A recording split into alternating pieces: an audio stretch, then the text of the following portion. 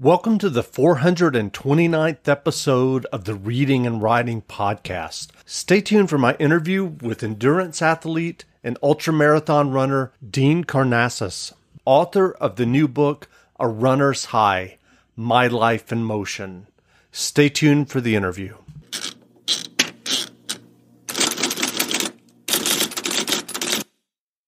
Welcome back to the Reading and Writing Podcast. My guest today is Dean Karnazes, New York Times bestselling writer and ultramarathon runner, and the author of the brand new book, Runner's High. Dean, welcome to the podcast. Thanks for having me run by. If someone hasn't heard yet about your new book, A Runner's High, can you explain why you wrote the book? Yeah, so it's somewhat of a sequel to my first book. Runner's High is my fifth book. My first book was called Ultramarathon Man, and that was somewhat of a coming-of-age book of me learning about this crazy world of ultramarathoning, which is running foot races of longer than a marathon. And A Runner's High is 25 years later, how am I holding up? And what has changed? And how is my relationship with the sport and lifestyle of running and ultramarathoning changed, and how has my relationships with my family and friends changed? So it's somewhat of a reflective book, but it's also a very introspective book. So how has age impacted your running? You're someone who runs a lot and runs a ton of miles. Do you risk overtraining? I'm not a good person to ask that question because I write about this in the book. I overtrain like crazy and I don't pay attention to convention. But that said, in 25 years of running ultramarathons, I've never had an injury. You know, the worst that's happened to me is I've lost a couple toenails. So I might be doing something right. If someone listening is a recreational runner who goes out and runs a fun run or a 5K or gets together with a group of friends once or twice a month to run, do you think it's realistic for someone like that to make the jump to an ultramarathon runner if they had that desire? I really think that anyone can run an ultramarathon. I think it's more mindset than it is physical. And I say that with experience because I've raced and competed in hundreds of ultramarathons across the globe. I've raced and competed on all 7 continents. And you see all types of people at the start of an ultramarathon. Some are obviously elite and others are, I'll say, sub-elite. And you wonder sometimes how these people are going to get to the finish line, but they cross the finish line and you realize it's not their body that gets them across the finish line, but it's their mental resolve. So if you have the desire and the grit, I think anyone can do it. And so how does that grit show up for you when you're 48 miles or however many miles into an ultramarathon? How does that show up for you to keep going? Yeah, and that's exactly what I tried to capture in the book. You go through highs and lows, and the highs get higher and the lows get lower. And they also they decrease in spacing. You might go from feeling like you could run around the world to 20 steps down the trail, feel like you can't go another footstep. And an ultramarathon dismantles your body. And it wreaks havoc on your psyche. And you question yourself. There's a lot of self-doubt. And you wonder if this is going to be the race that breaks you. And I think in those moments, we learn a lot about ourselves. I'm 100% Greek. And the oracle at Delphi said, know thyself. And I think the only way you can know thyself is if you push thyself. And an ultramarathon gives you that forum to push thyself. I'm curious, do you have tricks that you think about ahead of time or that you have come back to in terms of when you're at one of those low lows in an ultramarathon to keep going? Is it just as simple as putting one foot in front of the other and just concentrating on that next step? Yeah, I've tried just about every trick there is. Yeah. Inevitably, you can't fool yourself. And you realize at a point, oh, this is just a trick because this hurts so bad. I'm trying to, trick myself out of it. Instead, I actively engage in the pain. I welcome and encourage the pain. And I explore the pain. And I look at the pain and the hurt and the suffering as a way to experience life more fully. So no longer do I try to escape it. Instead, I turn to it. And when things get really, then I don't think at all. I try to put the blinders onto the future, and I don't reflect on the past.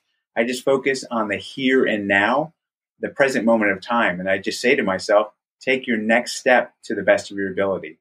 Okay, take your next step to the best of your ability. I don't think about anything else except for the here and now. So, given all the miles that you've run and all of the races that you've run, what has been your toughest experience to date? Wow. One time I ran 50 marathons in all of the 50 US states in 50 consecutive days. And that was grueling in that not only was I running a marathon every day, but I was getting in a bus and traveling to the next state. So it's not ideal after running a marathon, to sit on your rump for 8 or 10 hours driving, but that's what I was ending up doing. And the other thing is that it just lasted for so long. I remember, I'll never forget waking up in the morning of marathon number 19 and not even being able to get out of bed. And I thought, I can't even get out of bed today. How am I going to run a marathon? And at that point, I just said, just have the same commitment every morning that you're going to be the best Dean that Dean can be. You're going to give it your all. If you make it, if you don't, you end up in the hospital, but you're not going to quit until you're completely exhausted. And somehow I made it through 50 marathons. So I'm curious, given the amount that you've run and the books that you've written, have you spent much time analyzing the appeal of running to yourself in terms of your own personal life, or is it just part of who you are at this point? No, I think a lot about that question. And the Runner's High is, a lot of the book is dedicated to answering that very question. Why do I do it? We've talked a bit about how I do it. The why is a different question. And I really look back on my life and say, was this the best decision to get into ultramarathoning and to give yourself over to it? And, sometimes the answers are unsettling. But I address that quite deeply in the book. You're an extreme example, obviously, of running and fitness. And unfortunately, as the pandemic is revealed in the U.S., we still have a huge national issue with America struggling with weight and obesity and sedentary lifestyles.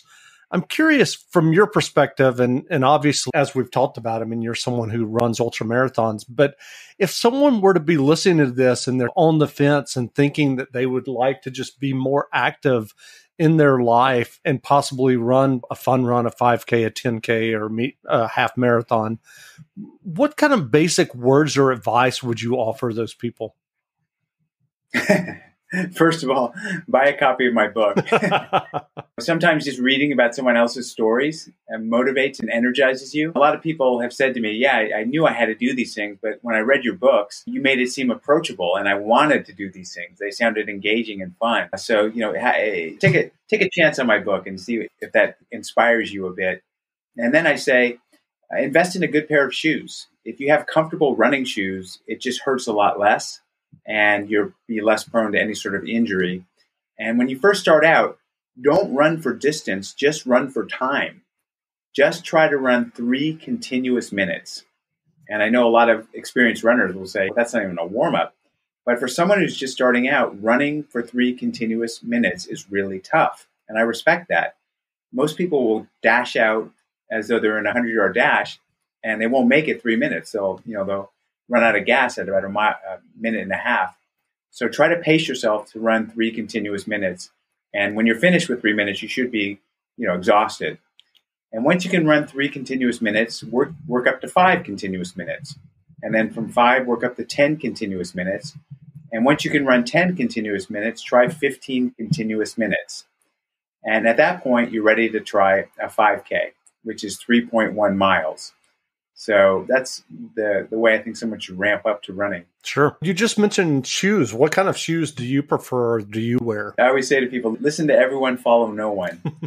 So the problem with me is I can run in wooden clogs and it's just fine. But if you have a very wide forefoot, I would recommend New Balance or a brand called Ultra. For the ones who know that a little late is always too late, and that the clock doesn't stop just because you're missing a part, Grainger offers supplies and solutions for every industry. And our Keep Stock inventory management solutions help ensure you have the right stuff in the right place at exactly the right time. Visit Grainger.com/keepstock to learn more. Grainger, for the ones who get it done.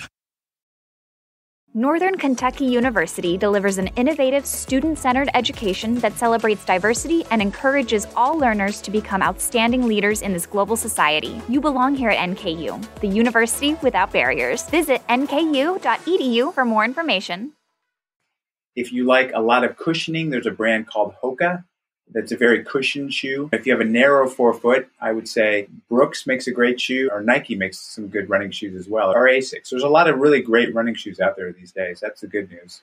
Great. You mentioned earlier your challenge, and you wrote a book about it where you ran 50 marathons in 50 consecutive days in 50 different states. Are you considering another challenge of that scale? It's funny you should ask. I was working on running a marathon in every country of the world in a 1-year time span. So there are 198 countries in the world. And I was working with the UN and the US Department of State to get passports and permits to get into all these countries.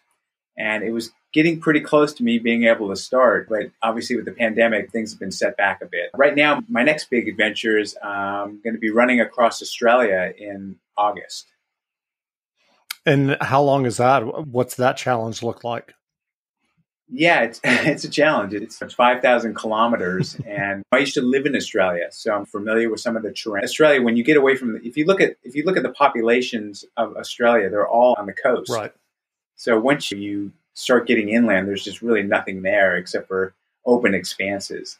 So a lot of it will be running, just an open expanse. Obviously, as we've talked about, you're an ultra marathon runner, and you're very plugged into the community of extreme fitness. I'm curious, you have ultra marathons, Spartan races, and obstacle races are continuing to gain in popularity.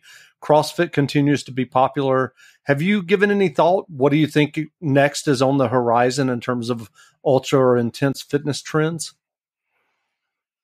Yeah, I've done all of those things you just said. I've done adventure races. I've done a lot of Spartan races. I've done CrossFit contests.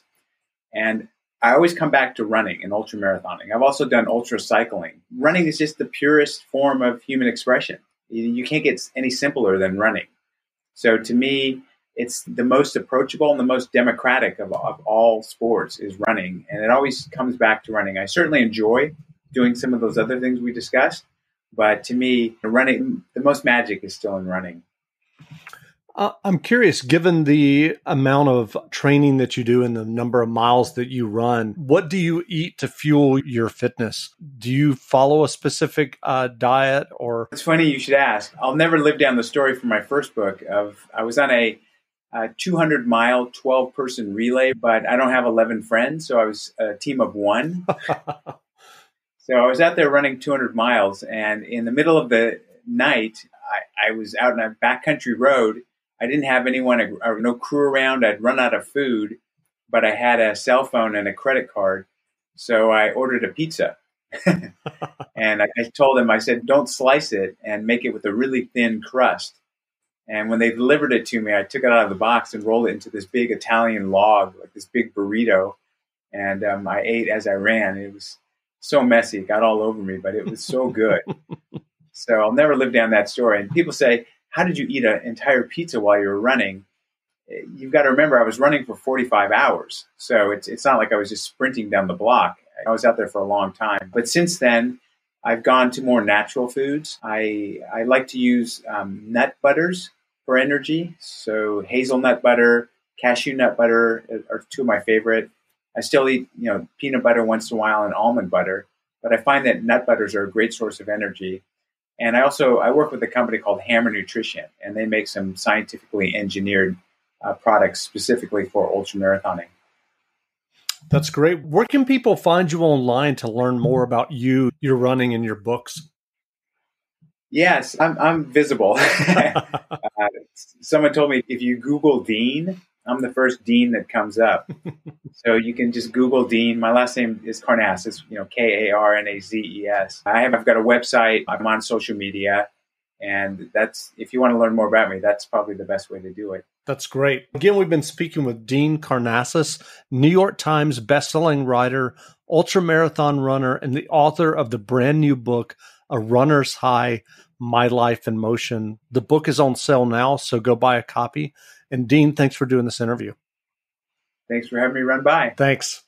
Now, stay tuned for a brief excerpt from the audiobook of A Runner's High, My Life in Motion by Dean Karnazes, read by Andrew Iden and published by Harper Audio, available wherever audiobooks are sold.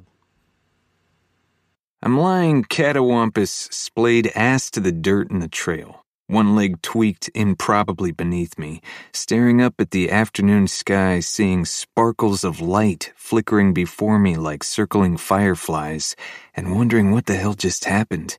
A sharp ringing in my ears perforates the otherwise complete stillness. A lazy film of dust rising indolently around my idle carcass. Inside the motor room, my muscles and bodily organs register a dull tenderness. But it is the nausea that is most pronounced, a queasy sensation of being punched hard in the gut. What just happened? Moments ago, I was in perfect harmonic flow, bounding along nicely, cool and in control, step, spring, step. Then everything changed. I vaguely recall flight, weightless soaring, a defiant middle finger to gravity as time briefly suspended, my wings spread, fly, be free. Until impact, kaboom! Everything just exploded, like a skydiver whose chute failed to deploy. Now I'm heaped on the soil like Icarus, a lifeless, charred exoskeleton, smoldering in ruin and wondering what just went down. A ticker tape of questions scroll across the screen of my mind. Is anything broken? Will someone find me? Where am I? To answer that final question, we need to dial back the clock to yesterday morning, a time when I had a sinking premonition. I shouldn't be doing this. I really shouldn't be doing this. I know better. Then I shut the door behind me. I was doing it. At least the timing of my departure seemed good. The merciless Bay Area traffic was showing its gentler side, and I slipped through the busiest corridors with barely a tap on the brakes. Sometimes it takes hours just getting across town, and when it comes to sucking the living soul out of a creature, perhaps no human creation is more noxious than traffic, with the exception of TSA lines.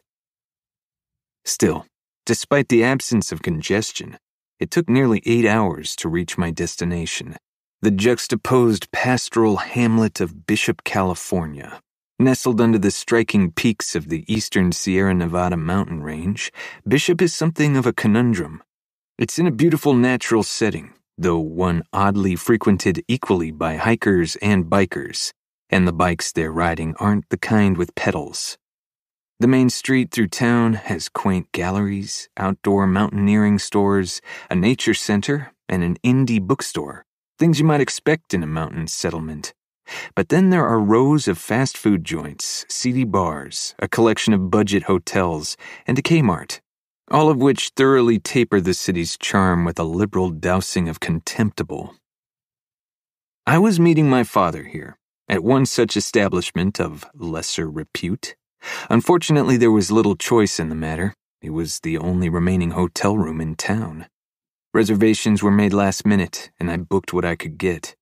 As would be expected on such short notice, there also weren't many options for securing a crew to help support my endeavor, though I somehow snagged the very best, i.e., dear old Dad.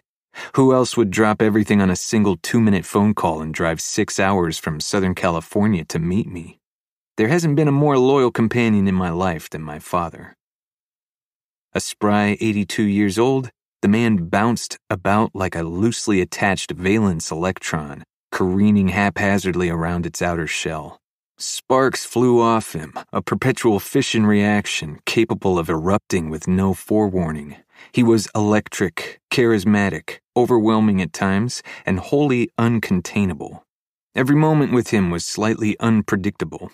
The older he grew, the more lively his personality became. Laughter, angst, melancholy, joy.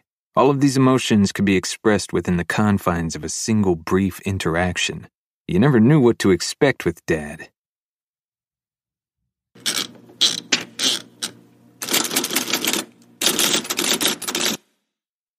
If you have a family relying on your income, you need life insurance.